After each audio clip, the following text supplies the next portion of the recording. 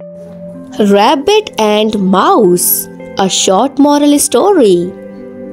Once upon a time, there was a rabbit and a mouse who were best friends. They lived in a beautiful meadow and spent their days playing and exploring together. One sunny day, they came across a field of delicious carrots. The rabbit, being fast and agile, quickly hopped over and started munching on the carrots. The mouse, on the other hand, struggled to reach the carrots and felt left out. Seeing the mouse's disappointment, the rabbit decided to help. Instead of eating all the carrots, the rabbit gathered a bunch and brought them over to the mouse.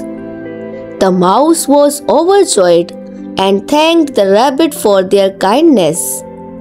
From that day on, the rabbit and the mouse always shared their food and looked out for each other. They learned that true friendship is not just about having fun together, but also about caring and helping each other. Moral: true friends always share and support each other, just like the rabbit and the mouse. Thank you for watching.